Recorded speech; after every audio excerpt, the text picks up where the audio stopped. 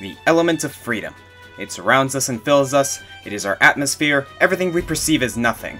It lets us breathe, carries heat and sound across our planet, and stands as a protective barrier against the cruel vacuum of space. Hello everyone, the Green Scorpion here, and welcome to Week 2 of Weapons Month 4, where we are now discussing arguably the most graceful and versatile of the elemental masters, the Aeromancers. Though not the most popular element to control, air is the most immediately vital to our survival, so omnipresent that it ironically escapes our notice. It's our very atmosphere. Without it, the outside pressures acting on our bodies would disappear. We would literally explode. Honestly, I think there's a lot of potential with this element still going untapped, but today's 10 tornado tossers still leave their enemies breathless with their powers over wind. Wind is defined as the observable phenomenon of air in motion, normally as a current. As such, it is the more weaponized form of air and often used interchangeably as the name of the element itself. Semantics aside, shaping the winds provides a lot of versatility in how you approach challenges. Unless you're in space or in a vacuum, you're usually surrounded by this stuff, and as a gas, it can be shaped and formed however necessary with the right apparatus. The flimsiness of a gas may make it weak at first, but look around the world for just a few examples of the possible strength of enough howling gales. Windmills are built to try to harness just a fraction of their power, and entire mountains are shaped by them over time. But despite being the element of freedom, there just aren't as many dedicated Wind Wakers as some of the more common elements. And before you ask, no, Link is not on the list, you can put your guns away. Characters like Link and Sonic may embody the spirit of the element and occasionally utilize it, but for this list I'm looking for dedicated practitioners who can blow away the competition. So batten down the hatches, it's time for the top 10 video game Aeromancers!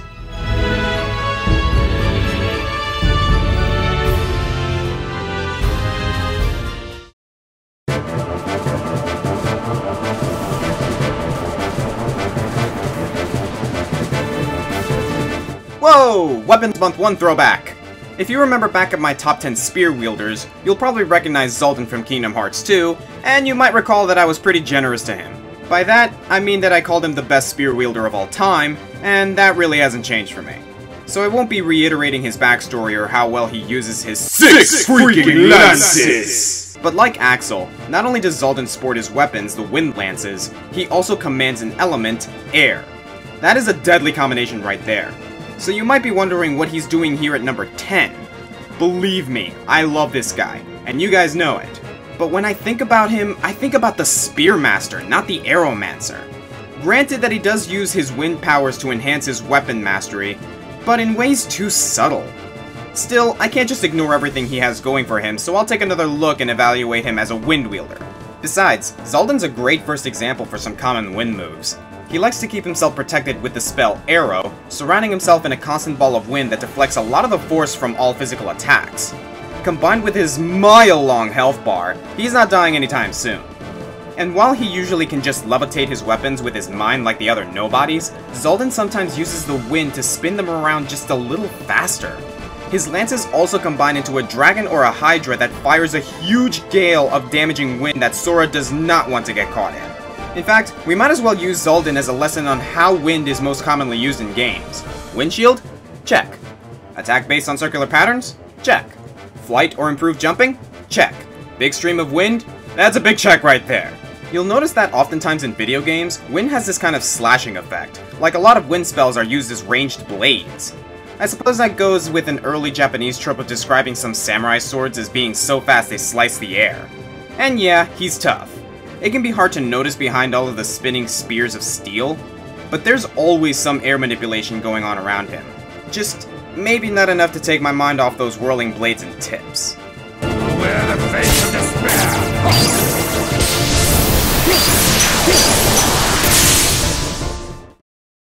Despite it being one of the 4 main elements, you don't see a ton of wind magic in fantasy games. Most RPGs stick to the elemental trinity, fire, ice, and electricity. That always made Fire Emblem interesting to me.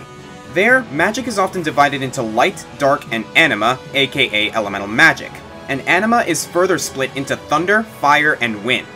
While in the GBA games all you needed was Lud or Eric to master all 3 of those, the GameCube title shook things up slightly by subdividing mages into even deeper specialization. That's where we find Soren, who starts off Path of Radiance as a wind mage. He's also what's known in Tellius as a branded, son of both a Bjork, or regular human, and a Laguz, or shapeshifter. His mother was a dragon Laguz, meaning that Soren is 1/4 dragon, and that's awesome! Though unable to transform, Branded often have a penchant for spellcasting, and Soren is no exception, bringing his considerable talents to the Grail mercenaries. He's a shrewd scholar, a master tactician, and eventually becomes Ike's closest confidant and best friend. Soren is another iffy choice for me because he still has easy access to thunder and fire, but his class gives him added skill and power to wind tomes, which when read emits emerald-colored gales at enemy units. Wind mages eventually upgrade into wind sages, and in Radiant Dawn, they become arch sages. Following this path, they eventually get the SS weapon level in wind tomes, meaning he can use the most powerful Stratus magic known to man, the dreaded Rexcalibur. There's another wind mage named Bastion who, I have to admit, is also pretty great, but with his high magic and resistance and above average speed, not to mention plenty of chances to level him up, Soren is widely considered to be the best mage in the game. You still might not want him on the front lines with Ike, but his Elwinds and Tornadoes are very accurate and tear apart air units like Pegasus Knights and Ravens. Unique to Fire Emblem, wind tones also have the tendency to cool and freeze the air, leading to spells like Blizzard, which has a range of 3 to 10 spaces. The trade-off is that these long-range spells are much less accurate, but don't be surprised to see the Adept Soren landing those hits on far-off flyers. He may not be my favorite mage in the series, but with a little investment, Soren controls the skies.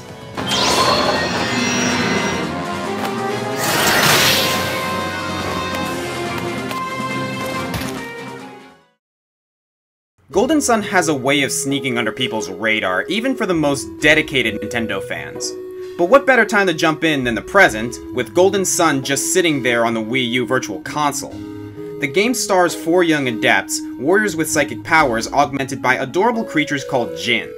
Jinn come in 4 elemental types, as do our 4 heroes. That brings us to Ivan, the Jupiter Adept. Traveling with his adopted father, Ivan is charged to keep hold of a sacred artifact, the Shaman's Rod, a treasure that is almost immediately stolen from him. His adopted father is also kidnapped by brigands, and Ivan joins the party to help them in their world-saving mission and, hopefully in time, straighten out this business with the rod. It turns out that those 2 goals are not entirely unrelated. The Jinn system in Golden Sun is pretty innovative and allows for a lot of customization through combining different elements, but for the sake of the countdown, let's go with Ivan's optimized class, Windseer. Ivan is the party's black mage with very high magic stats but abysmally low attack, defense, and HP. But even though a stiff breeze can knock him over, he can dish out tenfold what he can take. This means whirlwinds, tornadoes, and... plasma? Oh right, in Golden Sun, thunder and lightning are filed under wind. That makes sense. Jupiter Adepts can manipulate the air to create low-pressure systems that eventually create storms. Oh, and Jupiter is the Roman equivalent to the Greek god Zeus. I see what you did there, Camelot. As much sense as it makes, though, it means that a lot of Ivan's attacks are electrical, and that's a bit of a negative for me. Even though it's a cool and unique application of Aeromancy, it's just... well, I might be talking more about lightning this month, so I'm not really awarding too many points for lightning here. Ivan's one of the best in the early game for clearing mobs, since his high magic lets him cast synergies faster than his fellow party members. And by meeting with his long-lost sister Hama, Ivan can discover a hidden Jupiter ability, the ability to read the wind and predict the future. He can even use this ability to cast Reveal and find hidden objects in dungeons. With utility and power, Ivan is a gale force to be reckoned with. If he would just... stop dying! Jeez, someone get this guy some power bread!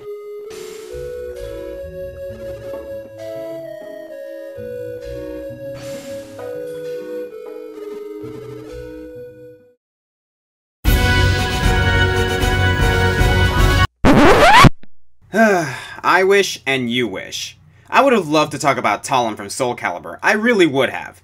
She's adorable, and she's a priestess of wind, but when you really look into the moveset, well, I can't find any actual wind powers happening. Maybe in cutscenes or in the lore, but this is a fighting game. Why can't you bring this stuff into combat? Well, it's not perfect, but I found a replacement. Nanase from Under Night and Birth. Yeah, ever heard of this one?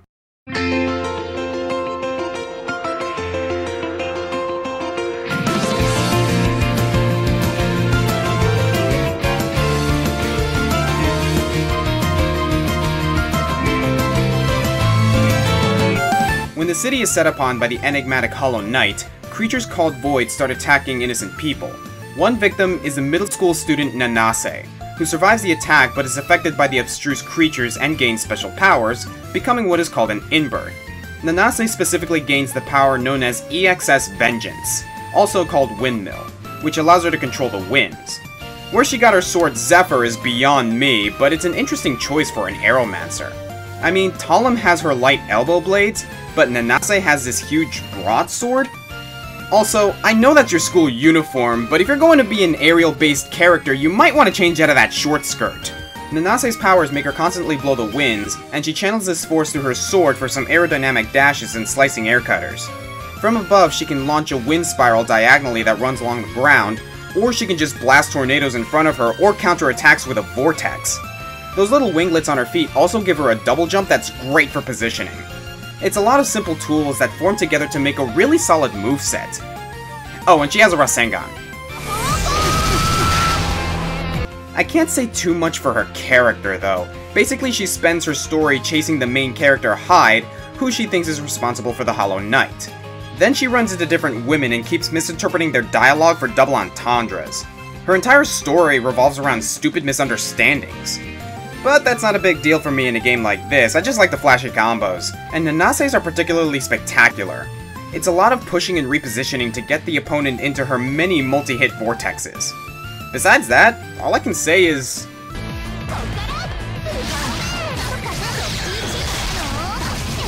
just look at her go!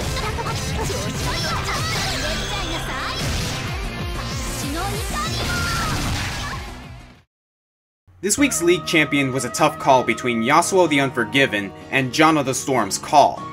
Both incorporate the element into nearly all of their abilities, but in the end I had to side with Janna. Her abilities and lore are both just a little more dependent on the element, and she doesn't even need the sword for auto attacks. Janna grew up on the streets of Zaun of all places, the city-state known for unethical experimentation in spellcraft and technoturgy. Despite being surrounded by all of the artifice and alchemy, Janna discovered she had a gift for a completely natural force of magic, the element of air. Vowing to rise from her lowly street rat station, she trained tirelessly until the forces of air seemed to speak through her, developing a mastery of the elements to the point where she began to transcend her human form and even show some aspects of an elemental herself. With her newfound power, she defected from Zaun and joined the League to advocate less harmful sorcery practices. Her acclamation to air doesn't stop at casting, however. In her spare time, she became a decorated aviatrix and an informed meteorologist. This is canon! I think. But let's look at her on the fields of justice. Janna is most commonly used as a support, but it's not terribly radical to play her as a mid lane caster. Her main tool is Howling Gale, where she channels a small cyclone. The longer you channel, the bigger the cyclone and the further it travels. It's not the hardest thing to dodge, but if an enemy is too absorbed in grinding minions, they are punished with AP scaling damage and a pretty long knockup. Its range provides some serious poking potential and lets you harass lane opponents even under their tower, making Janna a great partner for Caitlyn. Hey, any friend of Caitlyn is a friend of mine. One rank in Janna's W, Zephyr, summons a small wind elemental who permanently joins Janna, increasing her movement speed. On activation, the elemental attaches itself to an opponent to damage and slow them. Her E is a wind shield that not only shields turrets, but can also protect and increase the movement speed for an ally. This stacks with her passive Tailwind, an aura that speeds up nearby allies moving towards her. You'll notice a theme of movement with this set. Janna has remarkably refined influence over the atmosphere of the battlefield, and effortlessly manipulates it to slipstream around allies and thicken around opponents. It's a very subtle but extremely effective use of aeromancy in battle. But her ultimate, Monsoon, takes all of that precision and just throws it out the window. Is the enemy team really well positioned? Well, just get in there and pop your ultimate to send them flying every which way. Not only that, the ultimate purifies the air so much that it actually heals all allies in the area. Janna's set is very passive and much more team-oriented, landing her at the lower half of this list. But few elementalists can say that they are that well integrated into the environment. Yes, it's true. For only $2.95 a minute, I will leave you breathless. So you're seeing a pattern here, right? Magic, magic, psychomagic, spirity magic, and more magic. Well, how do you manipulate air with technology anyway? Attach a fan to your head? Well, that's a nice start, Propeller Knight, but I think we can do better. How about 2 plane turbines for arms? Your life ends here. I don't think there's a character that better sums up Mad World than Herr Friedrich von Tröllenkiller. I mean, his name is Herr Friedrich von Tröllenkiller! Schnell! Mad World is about a twisted television program called Death Watch, in which the producers besiege an unsuspecting city, drop weapons all over the place, and offer the civilians money to kill each other in the most bombastic display possible. A naval captain made the mistake of sailing too close to one of these cities, possibly trying to intervene in the games, and he was boarded by contestants who mutilated him and had him rebuilt as a hell-gassed cyborg. Yeah, money well spent! His biceps could literally power a 947, but instead they're used to dominate Berrigan City until Jack Kamen rides in to take him down. Twirling Killer intercepts him on the overpass and blocks his way by producing twisters in quick succession. These twisters can fling Jack like a hacky sack, but what's even more perilous are the cars and crates being constantly thrown about. Even if Jack can navigate around them, Twirling Killer's still no slouch. The dude must lift. He has no trouble fighting hand-to-hand with what are clearly tons of metal, spinning himself around and even dishing out wind punches. He can even ride his tornadoes and lift Jack and himself 30 feet in the air. And even when Jack cuts one of his hands off, he's good. He just keeps going. Just a flesh wound. According to the announcers, this guy's been in Death Watch for some time, maybe not as a reigning champion, but as a survivor. Kreese Creeley himself was a former Death Watch competitor, but mentions that Twirling Killer once collapsed one of his lungs. Also, he apparently plays bass for a band called the Windbreakers. How? I know he's got fingers, but... Howard? Kreese? Anyone? Nope. I would have loved to see this guy in Anarchy Reigns, but seeing that he's now a twirling smoothie, I don't think we can expect him back anytime soon. Then again, if Rinrin and Black Baron get a pass, why not give the Cyborg another spin? Everybody getting his ass kicked by Jack, raise your hand. Oh wait, he can't raise his hand, can he? Air today, gone tomorrow. Fucking weak. Quarter Guy's gonna love this.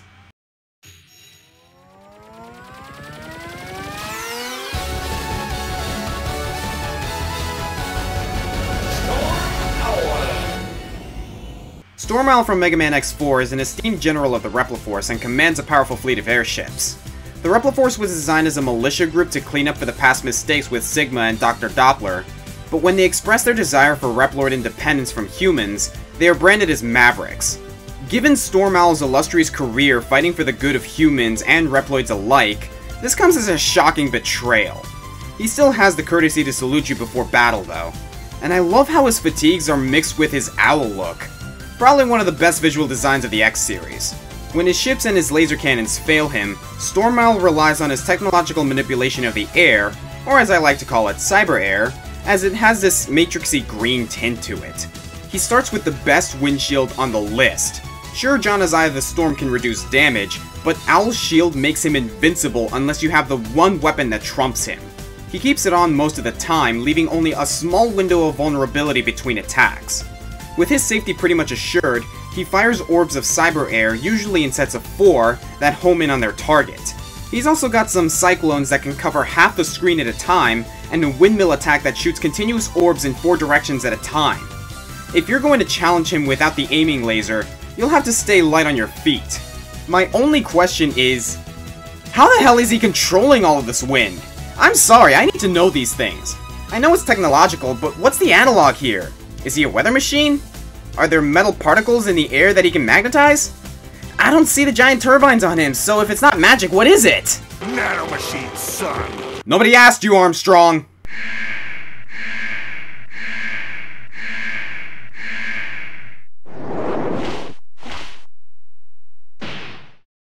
Coming in at number 3, we have...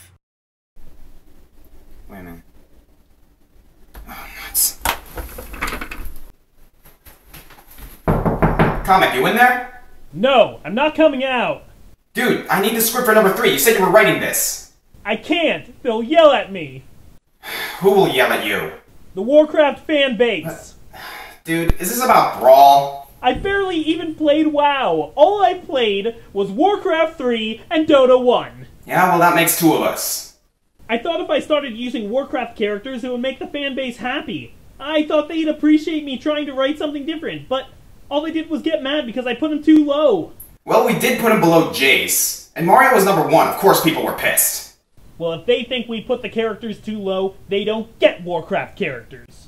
Well, we can't just leave Valeria out. We've already established that we've played the games, and if we just ignore them, it's only gonna get worse. Do I have to do the lore again? No, I think they got it. Okay, I'll write another Warcraft entry. Just promise they won't yell at me in the comments. Comic, we're aspiring video game journalists. Of course they're gonna yell at us. So, yeah, Ilaria Windrunner, a captain in the Alliance and eldest of the Windrunner sisters. You might recall her from my top 10 archers. Unlike with Zaldin, however, Ilaria rises above in both categories, as I feel she's found a happy marriage between archery and aeromancy. This served her well during her command in the Second War against the Orcs. Not only did her elven traits help her hear enemy placement on the winds and plan strategies, her magic let her fire arrows with better distance, accuracy, and power. She's remembered as a hero for her last assault, when she led her brigade through a portal to the dark world of Draenor to cut off their connection to Azeroth. With victory achieved and Draenor falling apart, her only escape was through another dark portal leading to... well, no one really knows where. She is presumed dead but never forgotten. She is memorialized in the form of a statue in the Valley of Heroes, and a DLC commander in Hearthstone. Of course, my personal experience with the Windrunner was in Dota 1, back when it was just a mod of Warcraft 3. I've mentioned these skills before, but most involve enchanting arrows with wind magic. Shacklebolt feathers a target to another enemy or a tree by pinning them with a solid strand of air. Yeah, try wrapping your head around that one. Power Shot puts the wind behind the arrow to drive it for miles, destroying enemies and trees alike. Like Ashe's ultimate from League of Legends, but as a basic spell. And her own ultimate has her channel wind through her own body to increase her adrenaline and, by extension, her attack speed. Usually when you inject air into someone's bloodstream it kills them, but I guess it's different for elves. She also pioneered the spell Windrunner, using her own name. A popular enchantment in the Warcraft mythos, Windrunner or Windwalk increases movement speed, decreases movement speed of those around you, and makes you non-targetable, and in some cases, invisible. It essentially turns Ilaria into wind, perfect for quick escapes or thrilling pursuits. What I didn't mention last time was Dota 2. Though Dota 2 is now independent from the Warcraft mythos, taking place in a different universe entirely, there is a successor to Ilaria Windrunner named Lirelei, the Wind Ranger. She's still an intelligence-based hero that relies heavily on agility, and all of her spells and abilities are replicated, barring patches and tweaks. It's weird. Ilaria didn't live to be in World of Warcraft, but through Dota 1 spiritually transcended the Blizzard franchise into Dota 2, just as another character. Wait a minute. She went into a dark portal. No one knows where it led. She hasn't been heard from since. Is it possible that Lirelei is Aurelia? Malfurion's beard! She's alive! I know she's not an elf, and I know that Lirelei has her own lore, but this is bigger than that! This is some Adventure Time Farm World crap! Or maybe I just don't know enough about either of these two games. Tremble before the might of the elves. I hope you guys are appreciating how far I went out of my comfort zone this week. First Golden Sun, then Under Night and Birth, then talking about Warcraft again, and now Monster Hunter. This is the Kushala Daora. That may be a mouthful, but it's an easier title than Giant Metal Wind-Spitting Elder Dragon. We'll just call it the Kushala. Kushala is a unique breed of monster. It feeds on iron and malachite ore, which gives it metallic skin that protects it from most elements. It frequently has to shed that skin before rust sets in, but a new coat grows back almost instantly for a healthy Kushala. You'd think that would mean that it's pretty heavy, and it is, but the Elder Dragon beats gravity with its sail-like wings, which grow proportionally larger to its body than most of any other dragon. These wings also assist the Kushala in its primary hunting tactic, manipulating the weather. The Metal Dragon can soar at unprecedented speeds, creating a wind current behind it, and blow gusts around and below it that can even freeze the ground. This combined with its wind breath help it push around even the portliest of monster hunters. Though also seen in the deserts and in the jungles, Kushala makes her living atop the highest peaks of the tundra. and man are you lucky that there are no ring outs in this game. You're already freezing in your armor, but the Kushal's mighty blows will only help the temperature drop, potentially freezing you in. Its wind cannon spits out what I can only describe as Rasengans, while its wind stream is a long-range bellow, during which it will turn its body 360 degrees to try and take you out. And when enraged, it puts up a wind aura that protects its torso and legs. It doesn't help that if you're knocked back into the snow, you might roll up into an adorable snowman. Hey, you worked hard to make it all the way up this mountain, and Kushala Daora won't disappoint you. Get yourself a Star Wars team of 3 and make sure you pack your earmuffs.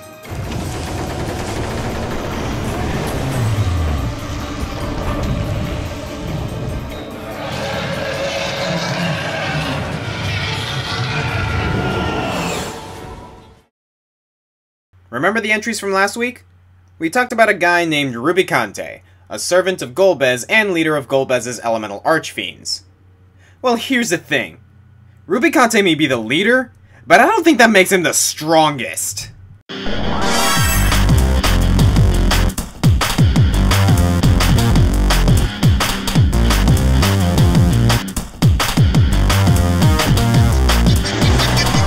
The Archfiend of Wind, Barbaricia, takes the appearance of a giant woman with blonde Rapunzel-like hair.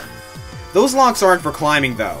With a quick whip of her head, her hair swirls around her into a nearly impenetrable tornado, behind which she wreaks stratospheric fury unlike anything the world has ever seen. The name actually is borrowed from a demon in Dante's Inferno, which had a notably unkempt beard. The name is a combination of the Latin word riccia, meaning curly, and barbar, meaning beard, or, with respect to our aerodynamic archfiend, hair. Though curly in this case could better be translated as violently whirling. Golbez keeps Barbaricia as one of his most trusted protectors, naming her the Empress of Winds and tasking her to guard the main base of operations, the Tower of Zot, with her posse, the Magus Sisters. When the sisters fail, however, Barbaricia puts her own spin on the fight with the aforementioned impenetrable hair tornado. L'Oreal! Because she'll kill you! On the surface, her mane might seem a lot like Rubicante's cape, and they do have some similarities in their defensive capabilities. Unlike Rubicante though, Barbaricia doesn't just arbitrarily lower her shield, and she has no trouble hitting you at full power with physical or magical attacks, whether shielded or not. If she puts up her hair, you have to make her put it down. In tornado form, she counters all physical attacks with strong physical blows, or Maelstrom, which hits all party members and reduces their HP to the single digits. Always keep a healer ready for an oncoming Maelstrom. If you don't heal your party members fast enough, she'll finish you off with a few well-placed kicks. So, an unbreakable defense and a devastating offense. How do you stop this girl? Well, she doesn't have any magical resistances aside from the predictable immunity to Quake, so black magic would be a good bet. If you had any black mages in the party! The first time you fight her, Tella, Rydia, and Palom are all woefully absent from the party. The only thing that can knock her out of the vortex is an attack directly from above, Kane's Jump. And you know what? That's pretty cool. Think about the physics here. The centripetal force of a tornado automatically expels everything in a 360-degree axis, so the only way to get in would be through the cone above, diving directly into the eye of the storm. Any coincidence that the character absolutely crucial to taking this girl down is named Kane Highwind? Theming, you gotta love it. With one good hit, she'll stay her follicles. But that doesn't mean that she's down for the count. Barbaricia continues her assault with Tornado for single targets and Maelstrom for hampering the entire party, and in a 3D remake she can conjure lightning. So Ivan's not the only Aeromancer that can produce electricity. There's not really a good defense at this point, just keep popping healing spells and hit her with everything you've got, and hopefully you can knock her out before her bad hair day strikes anew. Barbaricia has also dropped by as a boss in the after years and remakes of Final Fantasy I, always with a new Cyclone to terrorize the party. It's not like Barbaricia is a particularly memorable character either, but all of these years later I still remember this boss fight from Final Fantasy IV, even back when it was Final Fantasy II. It forced me to think differently, time myself around the active time battle system, and keep cures ready for a hurricane to hit me at any second. And when every attack I made glanced off of her and knocked Cecil on his armored behind, it forced me to think more creatively, as much about solving a puzzle as defeating a boss. It helped that jump was one of my favorite abilities in the game, but when I made the right move and I saw that stupid shield come down after my third attempt at the battle, I was pretty excited. Also, I gotta say, summing up this list, this was the hardest element to compile candidates for, partly because my usual foundation of RPGs fell out beneath me. Dungeons & Dragons and Ultima cemented the archetypal trinity of elements: heat damage, cold damage, and electrical damage. With all RPGs owing their inspiration in some part to these sources, it's usually easy to find these spells in any RPG, Western or Eastern. That safety net is kind of gone with wind. There aren't many wind-based specialists in Final Fantasy, and in truth, there aren't many in most RPGs. But that just means that when an Aeromancer does show up, they break the curve and make their own rules. How do I beat Rubicante? Use Quaker Ice. How do I beat Cagnazzo? Use Thunder. How do I beat Barbaricia? Use... In a sea of fire and thunder, this creature design really stands out to me. And no, it's not just because she's a scantily clad Amazon. It's because she's different. The joy of this list has been that even though the symbolism exists, the tropes are harder to contain. Air is the element of freedom, and here we have a lot of air elementals just kind of doing their own thing. There's endless possibilities with something as formless as air. They pour over their magic tomes, improve their aim, they strap turbines to their arms. When their opponents face them, their first thought isn't, okay, another Aeromancer. It's, whoa, how the heck do I fight this? It's that level of creative versatility that makes this list one of my favorites to date. And I'm happy to name Barbaricia the #1 greatest Aeromancer in video games. I am the Green Scorpion, and I'll see you next week. Bring a towel!